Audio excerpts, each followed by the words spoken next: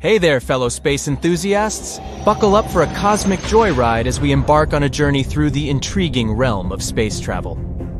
Now, let's talk about one hilarious fact that might blow your mind. Spaceships are not like your regular cars running out of fuel on the highway. You see, out there in the vast expanse of outer space, things work a little differently. Sure, you might find some gas, dust, light, fields, and teeny tiny particles floating around, but here's the catch. They're spread out so thin that they can't really play a game of cosmic tag with our spaceships. It's like a gathering of introverted cosmic dust bunnies, too shy to interact with anything passing by. So no worries about them causing any major hiccups for our spacefaring vessels. That's right, space is like a friction-free paradise. Unlike ships in water that need a constant push to keep going, spaceships have got it all figured out. Once those engines are turned off, their momentum takes over and propels them forward at a steady pace. It's a cosmic roller coaster with no brakes. Exciting, huh? Now, why do these space travelers try to be frugal with their fuel, you ask? Well, let me tell you. Launching stuff into space is no joke. It's expensive and incredibly challenging. So those clever space travelers do their best to minimize the amount of fuel they need to carry. In the real world of space exploration, most spacecraft take a nifty approach. They ignite their engines at the beginning, like a fireworks show, to break free from Earth's clutches and get to their desired speed.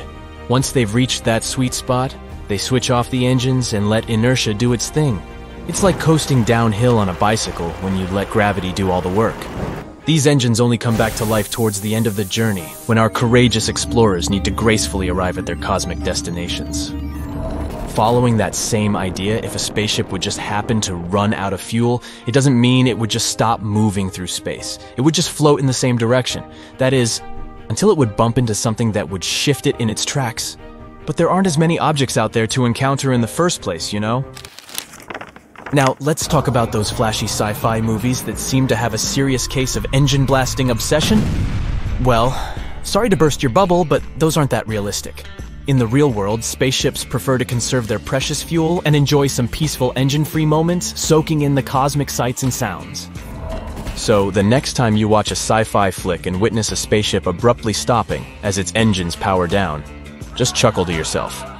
The producers might have taken a creative liberty or two to spice up the drama. It's like when your favorite action hero jumps out of a flaming helicopter, unscathed. Cool to watch, but not exactly rooted in reality. In the quirky realm of space travel, we must remember that the rules are a bit different. Friction takes a holiday, momentum becomes the captain, and fuel becomes a precious heavy commodity. We've seen the movies and read the books. We all have at least some sort of image of what spaceships might look like in the future. But are they realistic? Let's imagine the following scenario. A car zooming along at a mind-boggling 500 miles per hour. Not only that, it can travel a whopping 10,000 miles before even thinking about refueling. I mean, talk about an overachiever on the roads. But hold on to your seats, because this car is no ordinary run-of-the-mill jalopy. Now, if we're talking about creating the ultimate spaceship, there's one crucial thing we absolutely need to consider: keeping it as light as a feather. We all know weight equals dollar bills, so the lighter, the better. But hey, guess what? There's been a breakthrough that might just solve our weighty issues, a magical substance called a carbon nanotube. These nanotubes are more than 100 times stronger than steel. I mean, talk about a heavyweight champion in the featherweight category. Alright, let's get real for a moment. We all know that space travel comes with its fair share of challenges. One of the biggest hurdles is the pesky radiation floating around out there. Back on our good old planet Earth, we've got our trusty atmosphere protecting us like a superhero shield. But in space, astronauts are in desperate need of some serious radiation defense. Now, you might think, hey, let's wrap the spaceship in metal armor. Well, it turns out that metals are basically the worst at shielding against space rays. Because when they collide with metal, they cause an atom party that spawns a whole new batch of radiation. That same metal meant to protect us will end up doing the exact opposite. This is why we need to find a way to block out rays. And here's where our trusty carbon nanotubes come to the rescue. Just imagine them as teeny tiny chicken wire that's so small, you need a microscope to spot it. Lighter materials are the secret sauce here, folks. When those radiation rays try to creep under the nanotube shield, they're stopped right in their tracks. Now, here's the cherry on top of our spaceship sundae.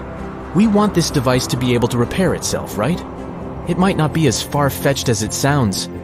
Our genius human bodies have these itty-bitty sensors that alert our brains whenever something bad comes our way. Think of it like our own personal defense notification system. Now, imagine miniaturizing those sensors and putting them in our new ships. Each sensor can send messages to the spaceship's computer, brain. If something needs fixing, the computer can give the ship a gentle nudge and say, "Hey buddy, time to get that wrench out." But what's with all this fuss about sending spaceships outside our planet? Where are we headed anyway? Well, NASA is cooking up some pretty awesome plans to send humans on epic adventures to asteroids and even Mars. Now, let's start with Mars, the ultimate scientific playground and a prime spot for exploration. This red planet is like Earth's funky cousin, with a similar history and evolution. By studying Mars, we can unlock secrets about our own home and where it's headed. Plus, did you know there's a possibility that Mars once had the right conditions for life? Imagine if we find evidence of creatures out there.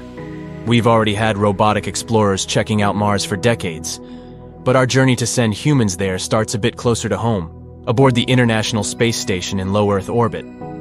Our trusty astronauts up there are helping us fine-tune the technologies and communication systems we'll need for deep space missions, including Mars. Oh, and they're also teaching us a lot about how the human body reacts to space, and how to keep our space adventurers healthy and happy. And let's not forget about our awesome ride to Mars. But why should we check out the red planet in the first place? First off, Mars is the coolest spot in our whole solar system. It's way more accessible compared to other planets, making it like the low-hanging fruit of cosmic exploration. Exploring Mars could help us unravel the mysteries of life itself. We might stumble upon some mind-blowing answers about how life originated and evolved, which is pretty exciting. And hey, who knows? In the distant future, Mars might even become our go-to place for survival, like a backup Earth or something. We're counting on the mighty Space Launch System rocket and the trusty Orion spacecraft to get us there. These devices will be the powerhouses of space travel, making sure we have the means to transport cargo and humans to the red planet.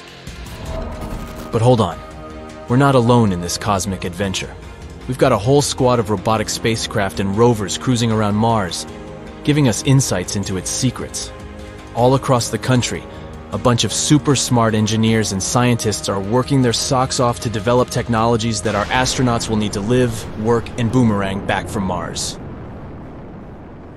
That's it for today. So hey, if you pacified your curiosity, then give the video a like and share it with your friends. Or if you want more, just click on these videos and stay on the bright side.